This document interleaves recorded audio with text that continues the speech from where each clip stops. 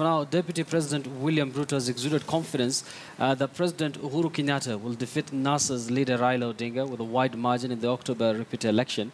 While addressing church leaders at Nyangori in Vihiga County, the Deputy President asked church leaders to pray for peace and unity in the country.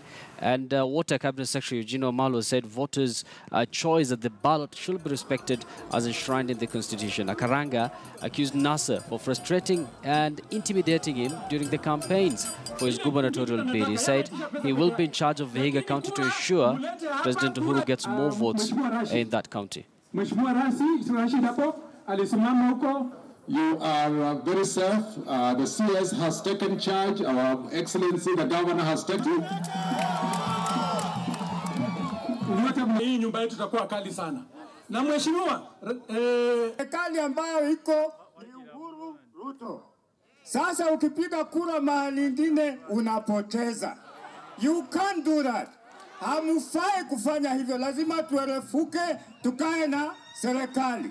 Wacha mimi niende sehemu za Jubilee ni supporti Uhuru Kenyatta.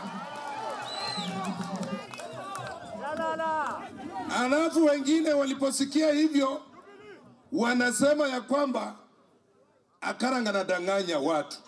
Anasema tu watu wa Vihiga wawezi kupigia Jubilee kura. Demokrasia ile tunajua ni kwamba yule atakayeamua kiongozi kutoka MCA mpaka rais ni mwananchi wa Kenya. Hata kama hana viatu, yeye ndiye ataamua nani rais. Haiwezi kuamuliwa mahali pengine popote. Ama nyinyi mnataka kuamuliwa viongozi wenu? Kuna watu wachache wanaketi kotini ati wanasema kule kotini ndio wataamua nani kiongozi. Ati kura ya mwananchi haina maana mpaka ithibitishwe na hakimu.